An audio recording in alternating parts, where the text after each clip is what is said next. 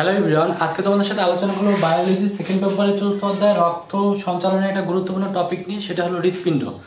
আমাদের মানবদেহের যে হৃৎপিণ্ড আছে সেই হৃৎপিণ্ডটা কীভাবে কাজ করতেছে, এর গঠন কি, সব ইন ডিটেলস নিয়ে আমরা এই ভিডিওতে আলোচনা করবো। চলো আমরা মেইন টপিকে চলে যাই। প্রথমে দেখো, হৃৎপিণ্ডকে কিন্তু বলা হয় মানবদেহের প্রাণযন্ত্র। এটা খুবই ইম্পর্টেন্ট এমসিকিউ, আমাদের প্রায় সময় চলে আসে যে মানবদেহের প্রাণযন্ত্র কোনটি? হৃৎপিণ্ড। এখানে মনে রাখতে হবে হৃৎপিণ্ডের ওজন কত। হৃৎপিণ্ডের ওজন কত? 300 গ্রাম। মহিলাদের হৃৎপিণ্ডের ওজন পুরুষের চেয়ে কিন্তু 1/3 কম। এটা খুবই গুরুত্বপূর্ণ, আমাদের প্রায় সময় চলে আসে যে মহিলাদের ওজন কিন্তু হৃৎপিণ্ডের ওজন কিন্তু পুরুষের থেকে কিন্তু কম। তারপর বলতে হবে এর গঠনটা কি। এর গঠন কি? এর লালচে খয়েরি ত্রিকোণাকার। মনে রাখবো কি হৃৎপিণ্ডের গঠন কি হবে? লালচে খয়েরি ত্রিকোণাকার। তারপর যেটা মনে রাখতে হবে যে বেস কাকে বলে, এটা প্রায় সময় চলে আসে। তাহলে মনে রাখবো যে হৃৎপিণ্ডের চওড়া ঊর্ধ্বমুখী, অর্থাৎ উপরের দিকে যে অংশটা থাকবে সেটাকে বলো বেস। আবার আসতে পারে অ্যাপেক্স কাকে বলে। তাহলে আমরা কি লিখবো? হৃৎপিণ্ডের ক্রমশ সরু নিম্নমুখী অংশকে কি বলা হবে? অ্যাপেক্স বলা হবে। তারপর আমরা হৃৎপিণ্ডের আবরণটা ভালোভাবে শিখবো। সহজে আমরা হৃৎপিণ্ডের আবরণটা লাভ থিওরির মাধ্যমে আমরা জেনে নিব, ঠিক আছে? তো নর্মালি হৃৎপিণ্ড কিন্তু এরকম না, কিন্তু আমরা কল্পনা করে নিচ্ছি যে হৃৎপিণ্ড দেখতে একটা আমাদের লাভ যে আমরা প্রকাশ করি লাভের মতো। লাভের মাধ্যমে আমরা হৃৎপিণ্ডের যে আবরণটা, এই আবরণটা খুব ভালোভাবে জানতে পারি। কিভাবে? তো দেখো, হৃৎপিণ্ডের তাহলে সবচেয়ে বাইরের যে আবরণ থাকবে সেটাকে বলা হয় তন্তুময় পেরিকার্ডিয়াম। তার ভিতরে যেটা থাকবে সেটাকে বলা হয় সিরাস পেরিকার্ডিয়াম। তারপরে দেখো, তার ভিতরে অর্থাৎ সিরাস পেরিকার্ডিয়ামের ভিতরে যে আবরণ থাকবে সেটাকে বলা হয় প্যারাইটাল স্তরের ভিতরে যেটা থাকবে সেটাকে বলা হয় পেরিকার্ডিয়াম স্তর, এবং পেরিকার্ডিয়াম এবং সর্বভিতরে যে আবরণটা থাকবে সেটাকে বলা হবে কি? ভিসরাল স্তর। এমসিকিউ এভাবে আসতে পারে যে ভিসরাল স্তর ও প্যারাইটাল স্তরের মধ্যবর্তী যে স্তর তার নাম কি? তার নাম কি হবে? তাহলে তার নাম হবে পেরিকার্ডিয়াল স্তর। বা এভাবে কিন্তু খুব সহজে আমরা লাভ থিওরির মাধ্যমে আমাদের হৃৎপিণ্ডের যে আবরণটা আছে আবরণটা খুব ভালোভাবে মনে রাখতে পারি। তারপরে দেখো, তারপরে আমরা জানবো হৃৎপিণ্ডের প্রাচীর সম্পর্কে। হৃৎপিণ্ডের প্রাচীর সম্পর্কে কিভাবে জানবো? দেখো, প্রথমে আমাদের মনে রাখতে হবে একটা লাইন, হৃৎপিণ্ডের প্রাচীর অনৈচ্ছিক পেশি, হৃৎপেশি, কার্ডিয়াল পেশি দ্বারা কিন্তু গঠিত। এটা খুবই ইম্পর্টেন্ট এমসিকিউ, আমাদের বোর্ড পরীক্ষায় প্লাস অ্যাডমিশন টেস্ট পরীক্ষায় অনেকবার চলে আসছে যে হৃৎপিণ্ডের প্রাচীর কি পেশি দ্বারা গঠিত। তারপরে আমাদের এই যে আমাদের প্রাচীরটা আছে, প্রাচীরটা আমরা লাভ থিওরির মাধ্যমে খুব সহজে ভালোভাবে বুঝতে পারবো। কিভাবে? তাহলে দেখো, চিন্তা করো যে ধরে নাও এটা একটা কি হৃৎপিণ্ড। হৃৎপিণ্ডের সবচেয়ে বাইরের যে স্তরটা থাকবে সেটাকে বলা হবে এপিকার্ডিয়াল স্তর। এই এপিকার্ডিয়াল স্তরের ভিতরে আমাদের কি কি মনে রাখতে হবে? আমাদের মনে রাখতে হবে এটা সবচেয়ে বাইরের স্তর এবং চর্বি লেগে থাকে। তাহলে আমরা এমসিকিউ আসতে পারি হৃৎপিণ্ডের কোন প্রাচীরের বা কোন স্তরে চর্বি লেগে থাকে। তাহলে কোন স্তরে চর্বি লেগে থাকে? এপিকার্ডিয়াল স্তরে কিন্তু চর্বি লেগে থাকে। এটা গুরুত্বপূর্ণ এমসিকিউ। তারপরে দেখো, এপিকার্ডিয়াল স্তরের ভিতরে অর্থাৎ মধ্যবর্তী যে স্তর আছে সেটাকে বলা হয় মায়োকার্ডিয়াল স্তর। মায়োকার্ডিয়াল স্তর থেকে কি কি পড়তে হবে? সেখান থেকে আমাদের পড়তে হবে যে এটা মধ্যবর্তী স্তর, এর দৃঢ় প্রকৃতির। আমাদের চলে আসতে পারে যে মায়োকার্ডিয়াল স্তর কোন প্রকৃতির? তাহলে কি? দৃঢ় প্রকৃতি। আর সবচেয়ে ইম্পর্টেন্ট যে আমাদের এমসিকিউ, এটা প্রায় সময় চলে আসে, হৃৎপিণ্ডের কোন স্তরটি সংকোচন প্রসারণ হয়? তাহলে হৃৎপিণ্ডের মায়োকার্ডিয়াল স্তরটি কিন্তু হৃৎপিণ্ডের সংকোচন প্রসারণ হয়ে থাকে। তারপরে সবচেয়ে আমাদের ভিতরের যে আমাদের স্তরটা আছে সেটাকে কি বলা হয়? এন্ডোকার্ডিয়াম স্তর। এর থেকে কি কি পড়তে হবে? এর থেকে পড়তে হবে এটা অন্তঃস্থ স্তর, অন্তঃপ্রাচীর গঠন করে, তারপর কপাটিকা ঢেকে রাখে। এটা খুবই গুরুত্বপূর্ণ একটা এমসিকিউ, প্রায় সময় আমাদের বোর্ড পরীক্ষায় বা অ্যাডমিশন টেস্ট বা মেডিকেল অ্যাডমিশন টেস্টে চলে আসতে পারে যে কপাটিকা ঢেকে রাখে কোন স্তর। তাহলে মনে রাখবো কপাটিকা ঢেকে রাখে কোন স্তর? এন্ডোকার্ডিয়াম স্তর। তারপর আমাদের মনে রাখতে হবে কি আরেকটা গুরুত্বপূর্ণ এমসিকিউ, রক্তবাহিকার সাথে হৃৎপিণ্ডের সংযোগ বজায় রাখে কে? এন্ডোকার্ডিয়াম স্তর। এই যেখান থেকে যে কয়েকটা এমসিকিউ, এটা প্রায় সময় আমাদের দেখা যায় যে ঢাকা ইউনিভার্সিটি বলো আর বিভিন্ন ধরনের ইউনিভার্সিটিতে প্রায় এখান থেকে কিন্তু কোশ্চেন চলে আসে। এরপরে আমরা হৃৎপিণ্ডের যে আরো বিস্তারিত যে আমরা বিভিন্ন ধরনের ইনফরমেশন যেগুলো আমাদের জানা দরকার সেগুলো আমরা কিভাবে সেগুলো সম্পর্কে আমরা এখন জানবো। এখন আমরা আলোচনা করব হৃৎপিণ্ডের প্রকোষ্ঠ নিয়ে। হৃৎপিণ্ডের প্রকোষ্ঠ নিয়ে আমাদের অনেক কনফিউশন থাকে। নর্মালি আমরা যদি হৃৎপিণ্ড আঁকার মাধ্যমে বুঝতে যাই তাহলে একটু সমস্যা হয়ে যায়। তোমাদের এই হৃৎপিণ্ডের প্রকোষ্ঠটাকে খুব সহজে বোঝার জন্য আমরা হৃৎপিণ্ডকে 4টা ভাগে ভাগ করে খুব সহজেই চিত্রের মাধ্যমে উপস্থান করতে। জাস্ট এই চিত্রটা হলো যে তুমি জাস্ট বোঝার জন্য, তুমি যদি সহজভাবে যদি বুঝতে পারো তাহলে নর্মালি কিন্তু যে হৃৎপিণ্ড নর্মালি যেভাবে আঁকতে হয় সেভাবে এঁকেও কিন্তু তুমি বুঝতে পারবে। বোঝার জন্য আমি খুব সহজে 4টা ভাগে ভাগ করছি। 4টা ভাগ কি কি? প্রথমে যে এই পাশে যে ভাগটা সেটাকে বলে ডান অলিন্দ, এই পাশটাকে বলে বাম অলিন্দ, এটাকে বলে ডান নিলয়, এটাকে বলা হয় বাম নিলয়। এখানে কি কি পড়তে হবে, কি কি মনে রাখতে হবে? প্রথমে আমরা ডান নিলয় নিয়ে আমরা আলোচনা শুরু করি। ডান নিলয়ের প্রথমে যে এই পাশে ইনফিরিয়র ভেনা কেভা, এবং উপরে যেটা থাকে সেটা হলো সুপিরিয়র ভেনা কেভা, এবং ইনফিরিয়র ভেনা কেভার সামনে যে আমাদের কপাটিকা থাকে সেই কপাটিকার নাম কি? সেই কপাটির নাম হলো ইউস্টেরিয়ান কপাটিকা। তারপরে আমাদের পড়তে হবে যে ডান অলিন্দর এখানে একটা কপাটিকা থাকে, যুক্ত থাকে, সেটাকে বলে ট্রাইকাসপিড কপাটিকা। ট্রাই মানে কিন্তু 3, তো 3টা যেহেতু থাকে এটাকে বলে ট্রাইকাসপিড কপাটিকা। সেখানে একটা এমসিকিউ মনে রাখতে হবে, এই ট্রাইকাসপিড কপাটিকা কি দ্বারা যুক্ত থাকে? টেন্ডন দ্বারা যুক্ত থাকে। এটা প্রায় সময় চলে আসে। তারপর আমরা চলে গেলাম কোথায়? এখানে কিন্তু আরেকটা ইনফরমেশন মনে রাখতে হবে যে ডান নিলোয়ার এখানে একটা ধমনী থাকে, এই ধমনীটার নাম কি? ধমনীর নাম হলো পালমোনারি ধমনী। তারপর আমরা চলে গেলাম কোথায়?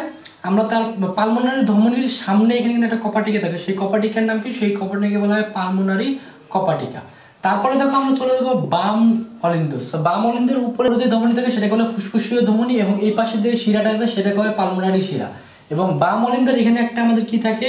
আওটা থাকে, সেটাকে বলে সিস্টিক আওটা, এটা মনে রাখবো। এবং সিস্টিক আওটার সামনে যে আমাদের এখানে একটা কপাটিকা থাকে সেই কপাটির নাম কি? আওটিক কপাটিকা। তারপর দেখো এখানকার পালমোনারি কপাটিকা এবং আওয়াটিক কপাটিকা দুইটাকে কিন্তু হলো অর্ধচন্দ্রাকার কপাটিকা, বা যেটাকে বলা হবে কি? সেমিলুনার কপাটিকা। তারপরে আমাদের চলে আসলাম কোথায় আমরা? তারপর দেখো বাম অলিন্দর এখানে কিন্তু আমাদের একটা কপাটিকা থাকে, দুইটা কপাটিকা থাকে, সেটা হলো ডাইকাসপিড কপাটিকা। ডাই মানে কত? 2, তো দুইটি যেহেতু থাকে জন্য ডাইকাসপিড। এর কিন্তু অপর একটা নাম হলো মাইটাল কপাটিকা। এটা খুবই গুরুত্বপূর্ণ, আমাদের অনেকবার আমাদের অ্যাডমিশন টেস্টে বা বোর্ড পরীক্ষা চলে আসছে যে মাইটাল কপাটিকার অপর নাম কি? তাহলে অপর নাম কি হবে? বাইকাসপিড কপাটিকা। এটা কোথায় থাকে? বাম অলিন্দর এই জায়গায় থাকে। তারপরে এই পাশে কি আছে আমাদের? ডান নিলয়, এই পাশে আছে কি আমাদের বাম নিলয়। সো এখানকার মনে রাখবো যে এখানকার যে বাম নিলয় যেখানকার যে পুরুত্বটা, এটা কিন্তু 3 গুণ পুরু, অন্যান্য 3 গুণ পুরু থাকে নরমালি, ঠিক আছে? তারপরে দেখো আমাদের একটা নোট আমাদের মনে রাখতে হবে যে নরমালি কিন্তু ধমনী কিন্তু অক্সিজেন যুক্ত রক্ত পরিবহন করে, আর শিরা কার্বন ডাই অক্সাইড যুক্ত রক্ত পরিবহন করে। কিন্তু একটা ব্যতিক্রম ঘটে। কোথায় ব্যতিক্রমটা ঘটে? যে ফুসফুসীয় শিরা অক্সিজেন যুক্ত রক্ত পরিবহন করে, কিন্তু ফুসফুসীয় ধমনী কার্বন ডাই অক্সাইড যুক্ত রক্ত পরিবহন করে। সো এই চিত্রের মাধ্যমে আমি আশা করি যে হৃৎপিণ্ডের যে প্রকোষ্ঠের যে কোথায় কোন অংশটা আছে সেই অংশটা তুমি খুব ভালোভাবে বুঝতে পেরেছো। এরপরে আমরা হৃৎপিণ্ডের আরো কিছু বিষয় আমরা জানবো। তো এখন আমরা আলোচনা করবো হার্টবিট বা কার্ডিয়াল চক্র বা হৃদচক্র সম্পর্কে। সো এখান থেকে কি কি পড়তে হবে? যে প্রথমে আমাদের যেটা পড়তে হবে যে হৃৎপিণ্ডের প্রকোষ্ঠের সংকোচনকে কি বলা হবে? সিস্টল বলা হবে। এটা কি খুবই গুরুত্বপূর্ণ। সো এটা মনে রাখার জন্য মনে রাখবে এখানে কি আছে? সংকোচনের স, সিস্টলের স। তাহলে সংকোচন হলে তাকে কি বলা হবে? সিস্টল বলা হবে। তারপর দেখো হৃৎপিণ্ডের প্রকোষ্ঠ প্রসারণকে কি বলা হবে? প্রসারণকে কি বলা হবে? ডায়াস্টল বলা হবে।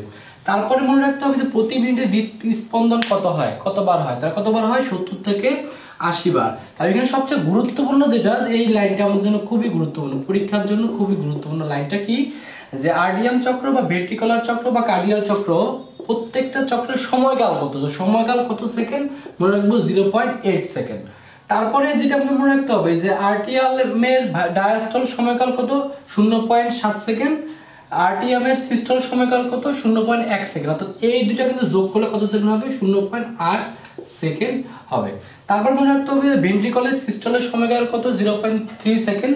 এবং ভেন্ট্রিকল সিস্টেমের সিস্টলের সময় কিন্তু যে শব্দটা হয় সেটাকে বলা হবে কি? লাভ।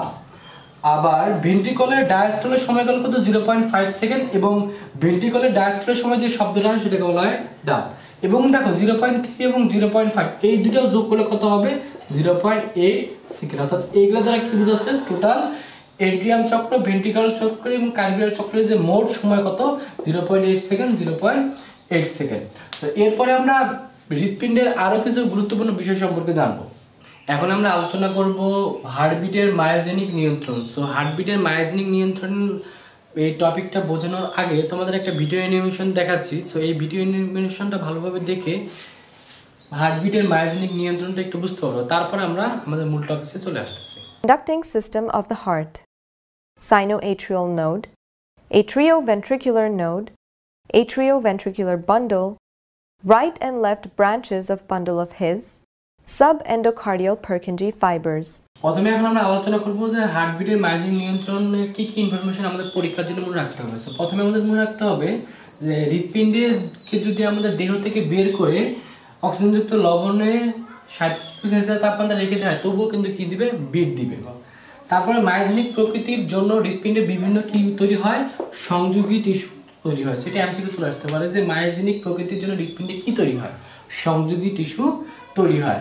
তারপরে আমাদের মায়োজেনিক নিয়ন্ত্রণের জন্য কি কি লাগে? প্রথমে লাগবে সাইনোএট্রিয়াম নোড। যেটাকে বলা হয় এসএ নোড বা যেটাকে বলা পেসমেকার। সেটা খুবই গুরুত্বপূর্ণ, প্রায় সময় আমাদের এমসিকিউ চলে আসে যে পেসমেকার কার অপর নাম, কার নাম? এসএ নোডের অপর নাম বা সাইনোএট্রিয়াম নোডের অপর নাম। তারপরে পড়তে হবে যে এসএ নোড এর বা এসএ নোডের অবস্থান কোথায়। তার অবস্থানটা আমাদের গুরুত্বপূর্ণ। অবস্থানটা কোথায়? যে ডান এন্ট্রিয়ামের প্রাচীরে ডান এন্ট্রিয়াম ও সুপিরিয়র ভেনা কেভার ছিদ্রের সংযোগস্থলে কার অবস্থান? এসএ নোডের অবস্থান। তবে একটা নোট আগে তোমাদের একটু বলে নেই, আমাদের দেখো মেনলি অলিন্দ বলতে কিন্তু এট্রিয়ামকে বোঝায় এবং নিলয় বলতে কি বোঝায়? ভেন্ট্রিকলকে বোঝায়। তো ভেন্ট্রিকলের অপর নাম হলো নিলয়, এন্ট্রিয়ামের অপর নাম হলো অলিন্দ। তারপরে আমাদের পড়তে হবে কি যে এসএ নোডের লম্বা কতটুকু? লম্বায় কতটুকু এসএ নোড? 10 থেকে 15 ন্যানোমিটার এবং চওড়ায় কত? 3 মিলিমিটার এবং পুরু কত? 1 মিলিমিটার। এটা মনে রাখবো। তারপর 2 নাম্বার যেটা আমাদের পড়তে হবে সেটাকে বলা এন্ট্রিও ভেনিকুলার নোড, যেটাকে বলা হবে কি? এবিএন। তাহলে এবিএন বা এবি নোডের পুনরূপ কি? এন্ট্রিও ভেন্ট্রিকুলার নোড। এখান থেকে কি পড়তে হবে? অবস্থানটা পড়তে হবে। অর্থাৎ এবিএন কোথায় অবস্থিত? তাহলে কোথায় অবস্থিত? ডান এন্ট্রিয়াম ডান ভেন্ট্রিকুলার প্রাচীরে অবস্থিত। তারপর এখানে একটা ইনফরমেশন মনে রাখতে হবে যে এসএ নোড থেকে এবি নোডে উদ্দীপনা দেহ যেতে সময় কত লাগে? 0.15 সেকেন্ড। এটা খুবই গুরুত্বপূর্ণ, আমাদের প্রায় সময় বোর্ড পরীক্ষায় এমসিকিউ চলে আসে। তারপর আমাদের পড়তে হবে কি? 3 নাম্বারটা হলো যে বান্ডেল অফ হিস। তো বান্ডেল অফ হিস থেকে কি কি পড়তে হবে? প্রথমে পড়তে হবে এর অবস্থানটা কোথায়। তো বান্ডেল অফ হিস এর অবস্থানটা কোথায়? যে এবি নোড থেকে উৎপন্ন হয়ে আন্তঃভেন্ট্রিকুলার প্রাচীরের পশ্চাৎভাগ পর্যন্ত থাকে। তাহলে এবি নোড বলতে কি বোঝাচ্ছে? একটু আগে তো বললাম যে এন্ট্রিও ভেন্ট্রিকুলার নোডকে কি বলা হবে? AB node. তাহলে এবি নোড থেকে শুরু করে সেটা কোন পর্যন্ত থাকবে? আন্তঃভেন্ট্রিকুলার প্রাচীরের পশ্চাৎভাগ পর্যন্ত কিন্তু অবস্থানকার বান্ডেল অফ হিসের। তারপর আমাদের পড়তে হবে এর কাজ কি। সো বান্ডেল অফ হিসের কাজটা গুরুত্বপূর্ণ মনে রাখতে হবে। এর কাজ কি? এবি নোড থেকে উদ্দীপনা গ্রহণ করে ভেন্ট্রিকুলার প্রাচীরে নিয়ে যায় কে? Bundle of his. তারপর আমাদের 4 নম্বর যেটা পড়তে হবে যে পারকিনজিক তন্তু। সো পারকিনজিক তন্তু থেকে কি পড়তে হবে? পারকিনজিক তন্তু প্রথম পড়তে হবে এর অবস্থানটা কোথায়। তাহলে এর অবস্থান কোথায়? যে বান্ডেল অফ হিস থেকে উৎপন্ন হয়ে ভেন্ট্রিকুলার প্রাচীরে জাল সৃষ্টি করে কে? পারকিনজিক তন্তু। তারপরে এর কাজটা পড়তে হবে, কাজটা খুবই গুরুত্বপূর্ণ। কাজটা কি? পারকিনজিক তন্তুর কাজটা কি? যে বান্ডেল অফ হিস থেকে উদ্দীপনা নিয়ে ভেন্ট্রিকুলার প্রাচীরে ছড়িয়ে দেয় কে? পারকিনজিক তন্তু। তারপরে দেখো যে হার্টবিটের মায়োজেনিক নিয়ন্ত্রণের সবচেয়ে মেইন যে ইম্পর্টেন্ট যে লাইন সেটা কি? আমাদের মনে করতে হবে যে হার্টবিটের মায়োজেনিক নিয়ন্ত্রণে কিভাবে করতেছে? যে সংযোজিত টিস্যুগুলোর মাধ্যমে বৈদ্যুতিক তরঙ্গ প্রবাহিত হয়। কিভাবে প্রবাহিত হয়? প্রথমে কোথায় থেকে শুরু হয়? এজ নোড থেকে চলে যায় কোথায়? এবি নোডে যায়। তারপর সেখান থেকে কোথায় যায়? Bundle of his. তারপরে কোথায় যায়? পারকিনজিক তন্তুর মাধ্যমে কিন্তু পুরো হৃৎপিণ্ডের ভিতরে প্রবাহিত হয়। তো এরপরে আমরা হার্টবিটের আরো কিছু গুরুত্বপূর্ণ টপিক সম্পর্কে জানবো। তো এখন আমরা আলোচনা করব রক্তচাপ বা ব্লাড প্রেশার নিয়ে। সো ব্লাড প্রেশার থেকে কি কি পড়তে হবে? যে প্রথমে পড়তে হবে যে রক্তচাপ মাপার জন্য ব্লাড প্রেশার মাপার যন্ত্রটার নামটা মনে রাখতে হবে। এটা খুবই গুরুত্বপূর্ণ, আমাদের বোর্ড পরীক্ষায় ক নাম্বার এবং অ্যাডমিশন টেস্টে প্রায় সময় চলে আসে। তার মনে রাখতে রক্তচাপ মাপার যন্ত্রকে বলা হয় স্পিগমোম্যানোমিটার। আমাদের তারপরে পড়তে হবে যে সিস্টোলিক চাপ কত। তাহলে আমাদের রক্তচাপের সিস্টোলিক চাপ কত? 110 থেকে 120 মিলিমিটার পারদ-চাপ। তারপর পড়তে হবে ডায়াস্টোলিক চাপ কত? 70 থেকে 80 মিলিমিটার পারদ-চাপ। তারপর পড়তে হবে ব্যারোরিসেপ্টর দেহে রক্তচাপের ভারসাম্য রক্ষা করে। তাহলে আমাদের কোশ্চেন চলে আসতে পারে যে দেহে রক্তচাপের ভারসাম্য কে রক্ষা করে? তাহলে কে রক্ষা করে? ব্যারোরিসেপ্টর কিন্তু কি করে? দেহে রক্তচাপের ভারসাম্য রক্ষা করে। তারপর পড়তে হবে অ্যাওর্টিক আর্চ এবং ক্যারোটিক সাইনাসে ব্যারোরিসেপ্টর থাকে। তাহলে প্রশ্ন আসতে পারে যে কোথায় কোথায় ব্যারোরিসেপ্টর থাকে। তাহলে আমরা পড়ব কোথায়? অ্যাওর্টিক আর্চ এবং ক্যারোটিক সাইনাসে ব্যারোরিসেপ্টর থাকে। তারপর পড়তে হবে যে বৃক্কের জ্যাক্সটামুলাস কোষ থেকে রেনিন এনজাইম খরিত হয়ে রক্তচাপ সৃষ্টি করে। তাহলে আপনি আসতে পারে কোন এনজাইম খরিত হয়? তাহলে কোন এনজাইম খরিত হয়? রেনিন এনজাইম খরিত হয়। তারপর পড়তে হবে হৃৎপিণ্ড থেকে রক্ত প্রবাহিত হয়ে পুনরায় হৃৎপিণ্ড ফিরে আসতে কত সময় লাগে?